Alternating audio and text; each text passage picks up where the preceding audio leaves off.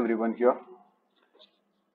In today's video session, we'll look into the most favorable questions what will be appearing in DCET for the subject Digital and Computer Fundamentals. In fact, this particular topic will be covering around 10 marks and this is under your module 1. So the most favorable questions what will be appearing for the DCET will be discussed in the upcoming sessions, and we'll also discuss the answers for them. So let's just look into the brief blow up of the syllabus of the topics what gets covered under digital and computer fundamentals. So the syllabus goes like this. The first topic here what we are going to cover is all about number systems, and under number systems we have binary, octal, decimal and hexadecimal, conversion from one number system to other, complement methods and various operations in the complements, ASCII codes, logical gates, combinational circuits, encoders, adders, subtractors, decoders, 7-segment decoders, multiplexers, various kinds of multiplexers and demultiplexers. Moving on further, we'll be looking into the basics of computers and computer software. In the computer fundamentals, we'll be looking into the introduction, the various characteristics of the computers, evolution of the computers, the various generation of the computers, classification, computer system, and also its applications. Moving on to the software part, we're looking into the various software categories, what are the different languages that we use in the computers, what are the different peripherals and the memory devices. Also, we'll look into the input and output devices. And coming to the memory, we'll discuss regarding RAM, ROM, types of ROM, the various secondary memories such as hard disk, optical disk, and under optical disk we'll be looking into what are these DVDs and what are these Blu-rays and how do they actually work into. Moving on to the very first question, which of the following is not a positional number system? Positional number system means, I'll write down the things here. Positional number means a number which is not represented in terms of ones and zeros. A number which is not written in terms of ones and zeros. So when I speak about the number, my numbers in case of my digital system are always written in terms of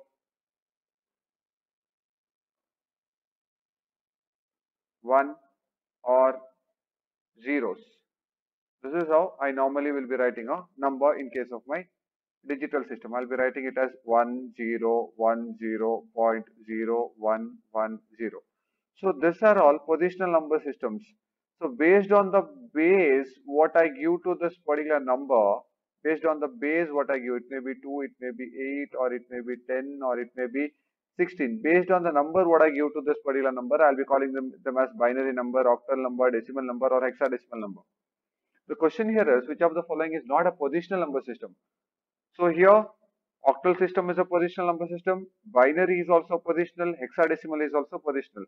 Roman number system is not a positional number system because here I represent my numbers as 1, 2 or 3 or maybe 5 or maybe 10 or maybe 20, this format.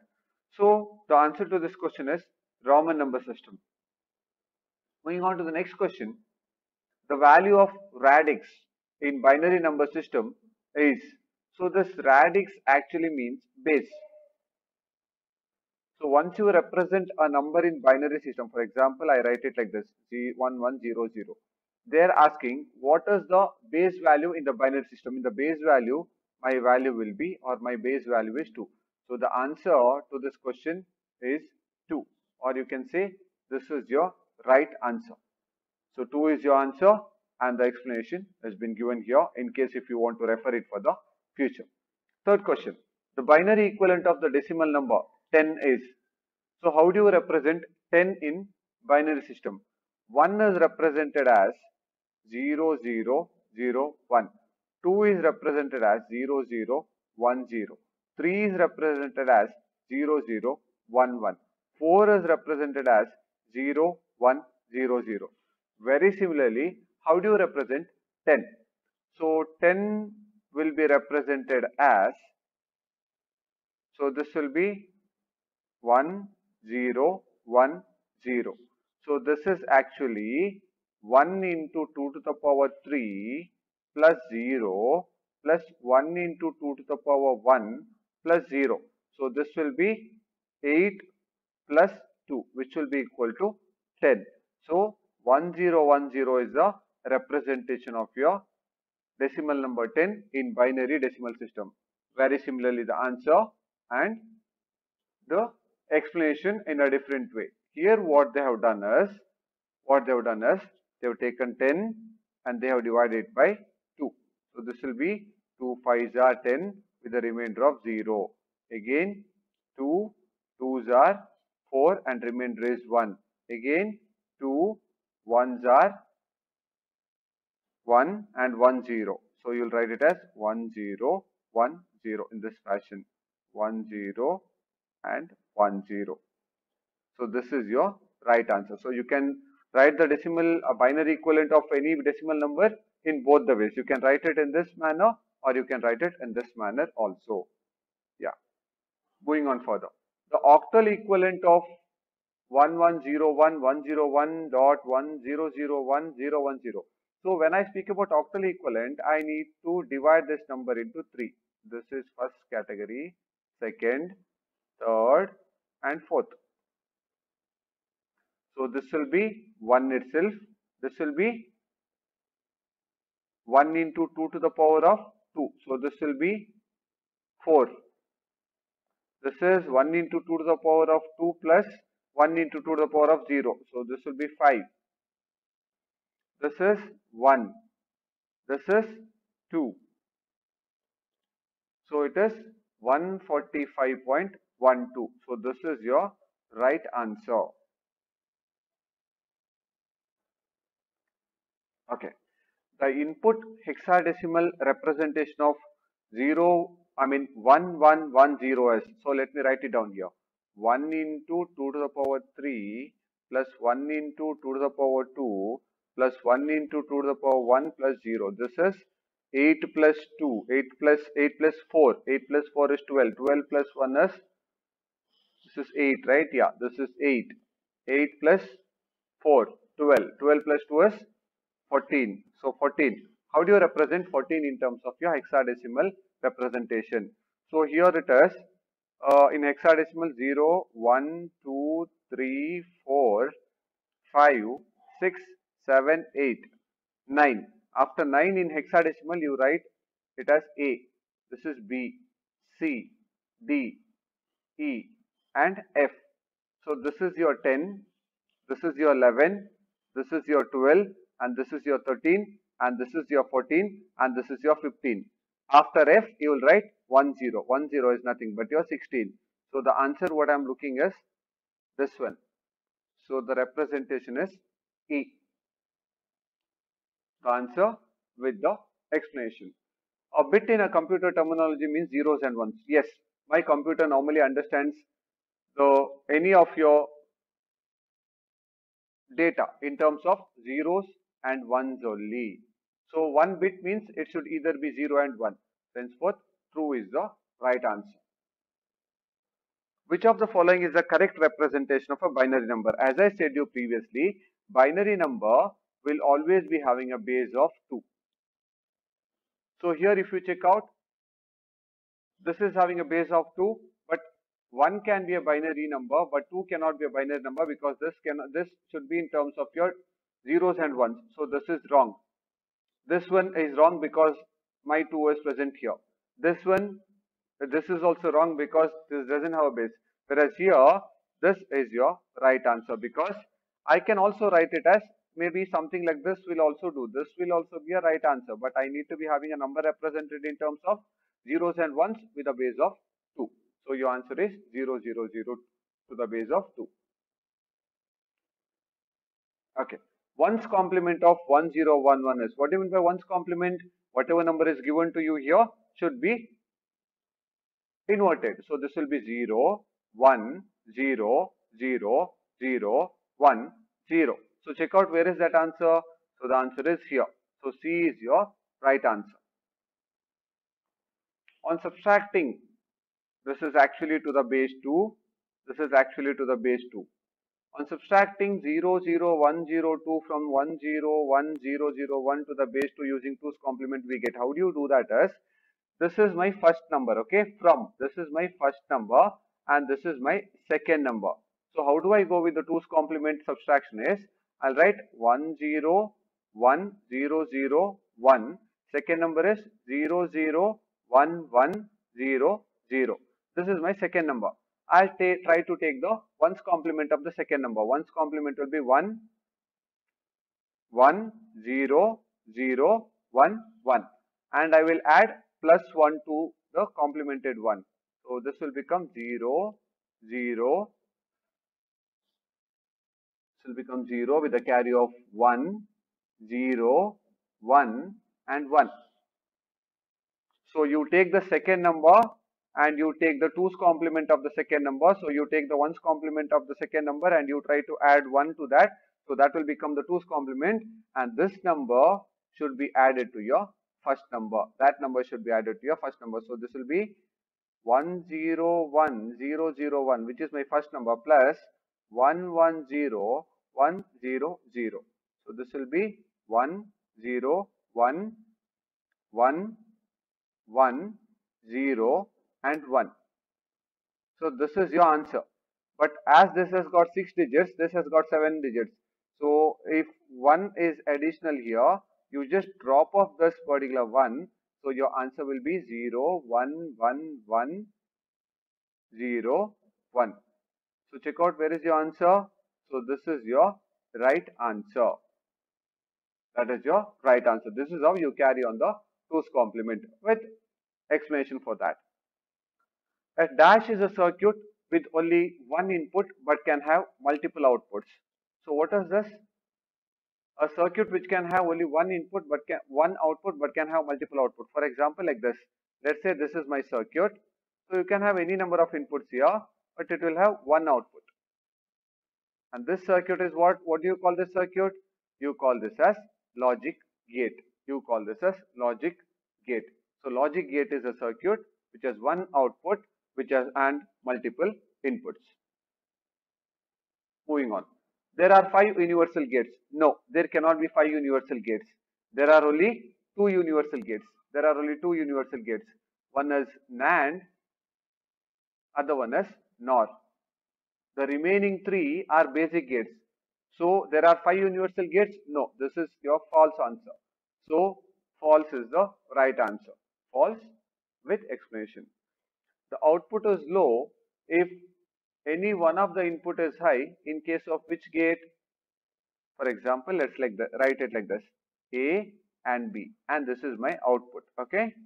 So the question says 0, 0, 0, 1, 1, 0, 1, 1. The question says the output is low if any one of the input is high. So this will be 0, this will be 0, this will be 1, this will be 0, and this will also be 0. So this truth table corresponds to which gate? So this is what my question says. So the truth table corresponds to your NAND gate. My NAND gate has got all output lows when one or all the inputs are ones. So this is your NAND gate. The figure or following figure shows which gate. So which gate do you think it is? So this actually is this one. You have a OR gate, and to OR gate you have a NOT gate. So what do you think this is? This will be your NOR gate. So the circuit diagram here corresponds to your NOR gate. Let's check the answers. The circuit diagram, whatever they have given to you here, as per the thing what is given here, it should be a NOR gate. So let's say that this answer is wrong. Let's say that this answer is wrong, and let's write my right answer to be NOR. Fine. Moving on further. So it's given here. The figure is that of NOR gate. So the bubble signifies it's a NOR gate. So fine. NOR gate is the right answer. How many AND gates are required to realize the following expression? How many AND gates? AND gates does what? AND gate does multiplication. So one multiplication operation here and one multiplication operation here. So how many AND gates are required? 1 and 1. So total it is 2 AND gates are required. Explanation with respect to that. Fine. Which of the following correctly describes the distributive law? Which one describes the distributive law correctly? This particular thing describes the distributive law very properly. So in order to answer this, you need to be knowing the associative law, distributive law, De Morgan's law, and all the laws should be known to you people. So this describes your distributive law properly. In parts of the processes, adders are used to calculate what? What are they used to calculate? So adders are normally used to calculate address. For example, let's say this is my memory, okay? This is my memory. So after a particular memory block has been occupied, the next address will be calculated by the adder itself. So yes, it will calculate the address. Increment and decrement operators. Yes, in the processors, adders do the function of calculating the increment and decrement operators. It also does the table indices. So normally my adders are used to calculate all the mentioned above. You can check the answers. Yes, it does all the functionalities. Moving on next. Total inputs to the half adder. For example, let's say this is my half adder. This is my half adder. It will have two outputs.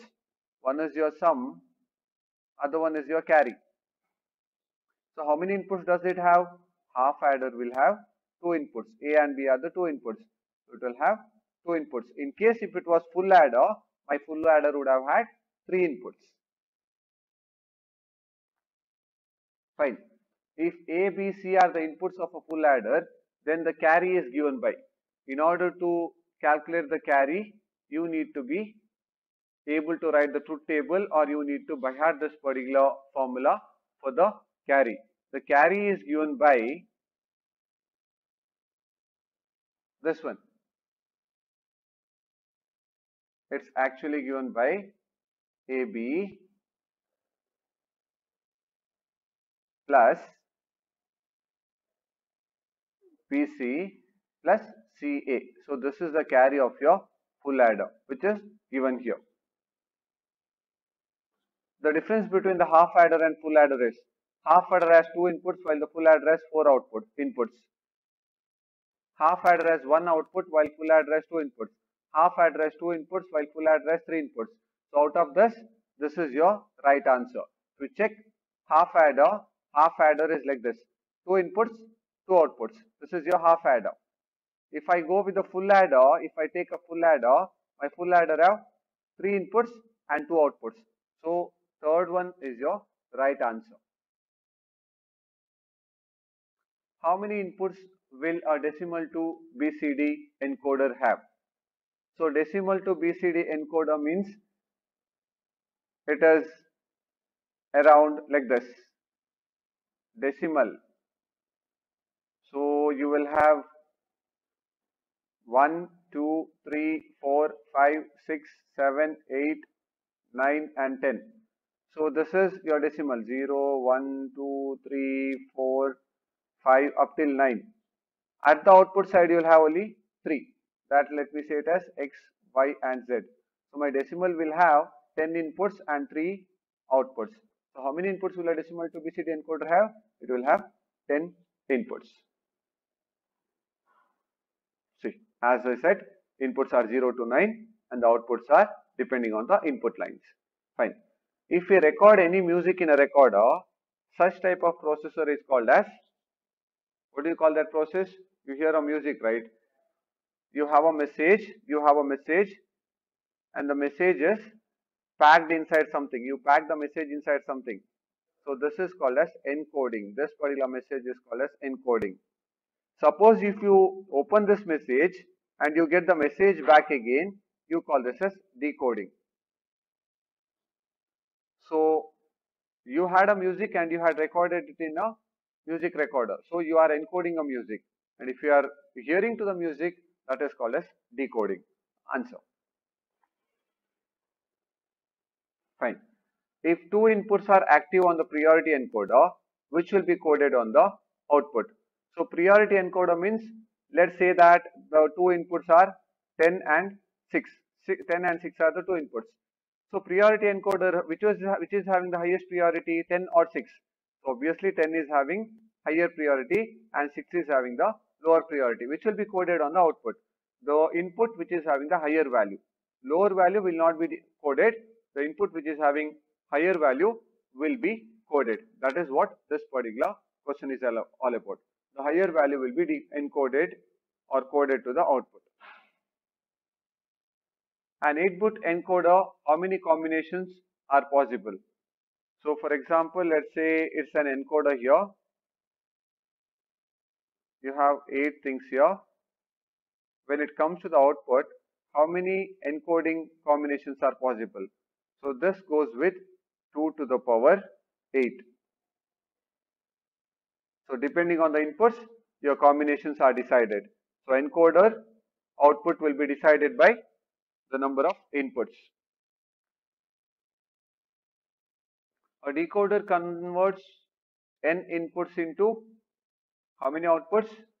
So it will decode it into 2 to the power n outputs. So remember this, okay? Remember this particular part regarding encoder and decoder.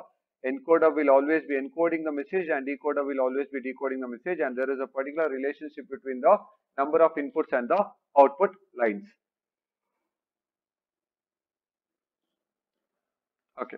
BCD to 7 segment conversion is what? You have a number and you are displaying it in a 7 segment display. So what do you call this particular conversion as? This particular conversion is called as decoding. You have a number, let's say that your number is BCD. BCD will normally be, for example, it is 0010. This number, once it is given to the 7 segment display, will be displayed like this. So this was your message which was encoded, and you unpack that particular message, and this is what it is getting displayed. So this is called as decoding. So your 7 segment display will be decoding the things and decoding the message, and that is called as decoding process. Decoders and encoders are doing the reverse operations. What do you think about this? Yes, they are doing the reverse operation. One is encoding and the other one is decoding. Sorry, the answer here should be true. The answer here should be true.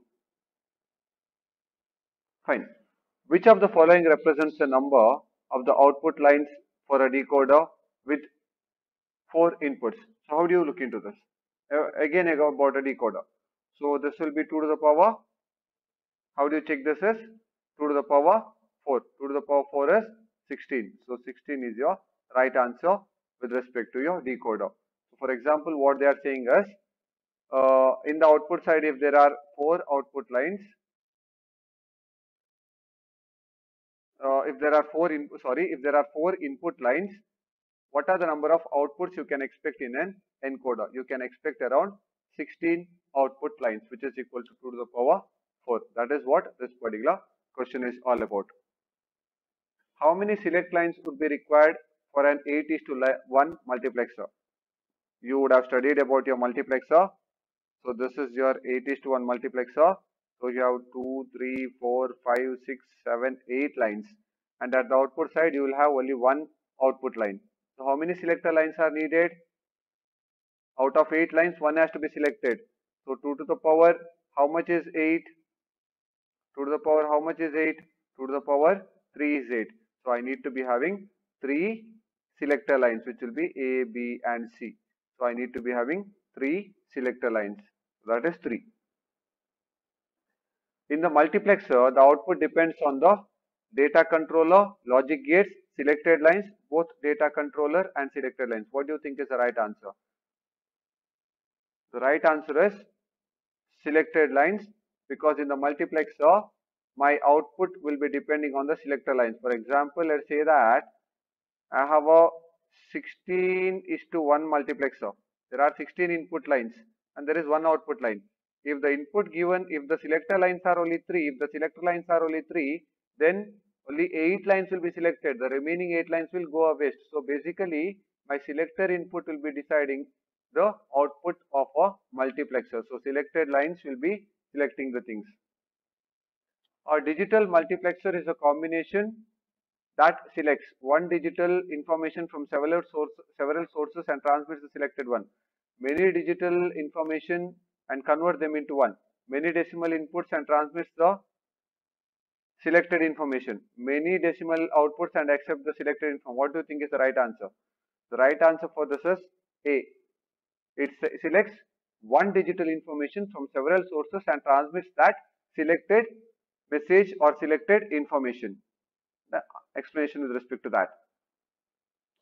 The word demultiplex means demultiplexer does what?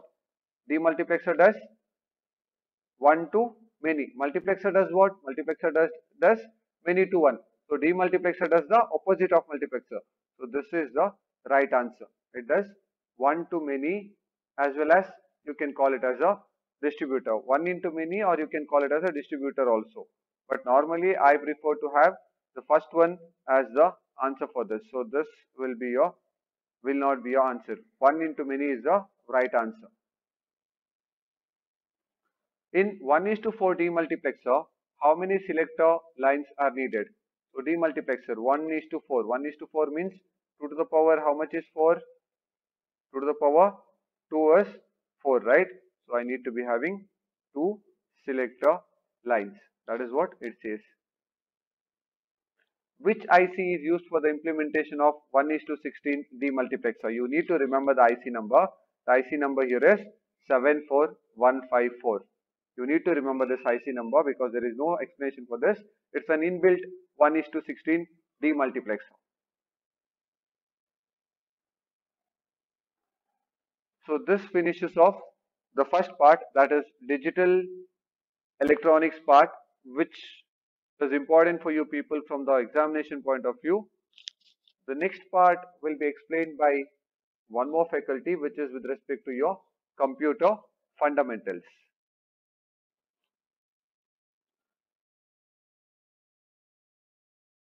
In the fourth generation, time sharing, real-time networks and distributed operating system was used. The period of fourth generation was from 1971 to 1980. The computers of fourth generation used very large scale integrated circuit, that is VLSI circuits. The fourth generation computers became more powerful, compact, reliable and affordable. In the fourth generation, time sharing, real time networks, distributed operating system were used. All the high level languages like C, C, VBase, etc. were used in this generation. Batch processing was mainly used in the first generation. The period of first generation was from 1946 to 1959. The computers of first generation used vacuum tube as the basic components for memory and circuitry for CPU.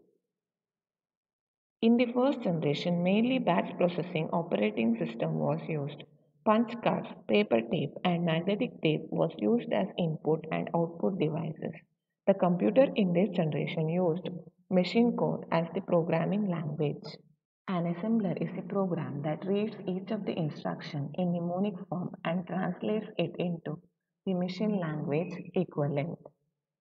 A language that uses mnemonic codes for the representation of machine language instruction is called assembly language.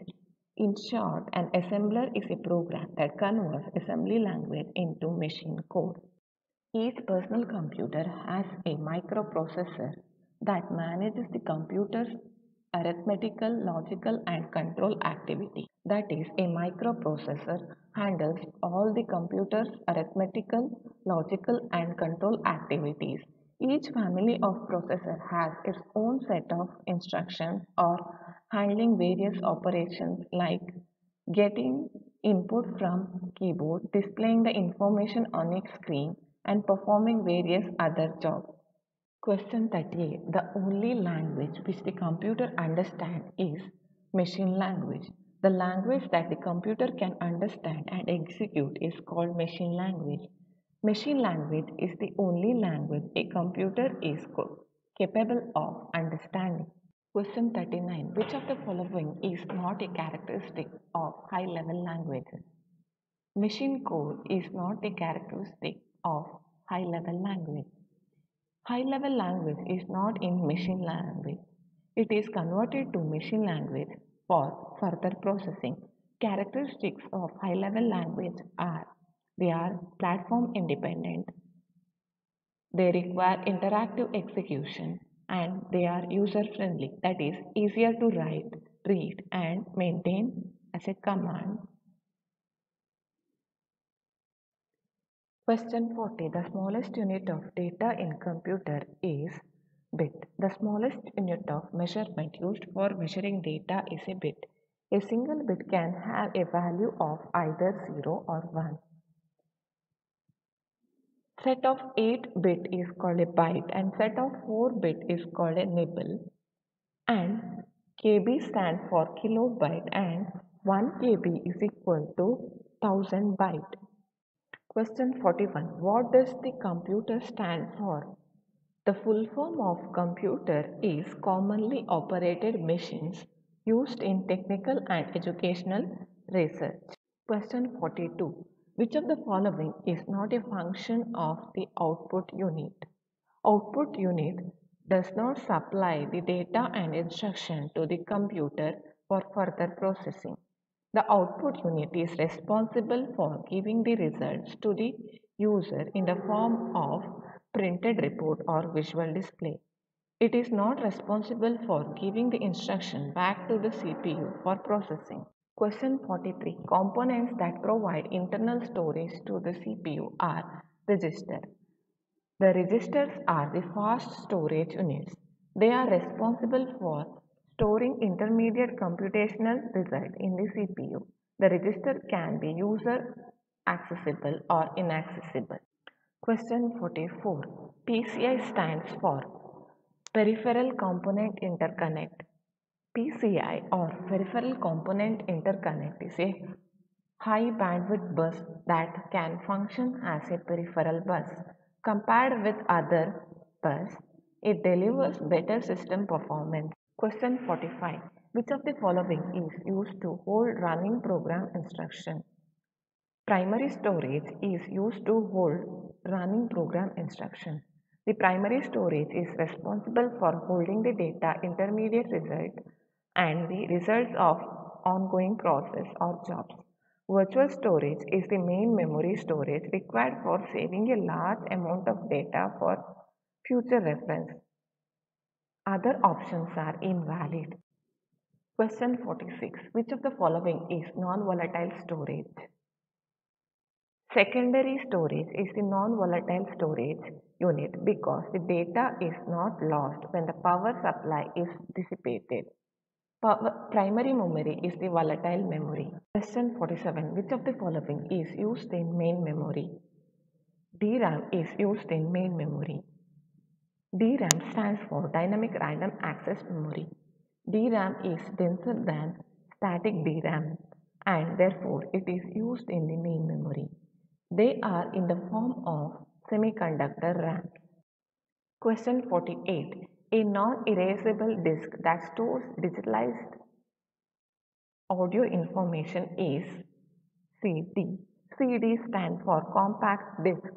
A compact disk stores digitized audio information.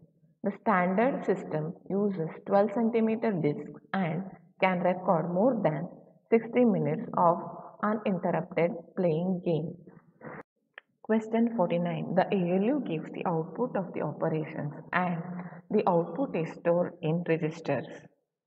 Any output generated by the ALU gets stored in the registers. The registers are the temporary memory locations within the processor that are connected by signal path to the CPU. Question 50.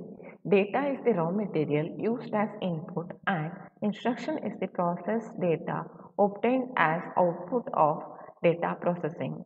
Data can be assumed as a raw material which in turn after processing gives the desired output in the form of instructions.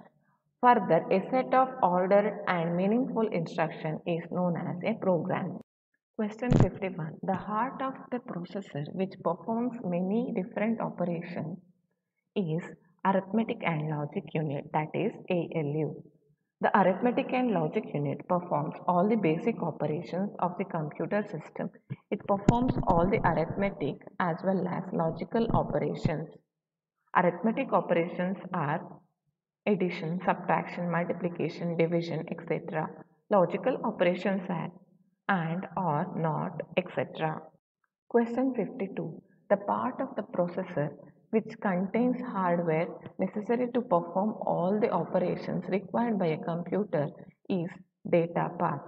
A processor is a part of the computer which does all the data manipulation and decision making process. The processor comprises of a data path which contains the hardware necessary to perform all the operations. A controller tells the data path what needs to be done. The register acts as an intermediate storage for the data. Question 53. The physical devices of a computer is hardware.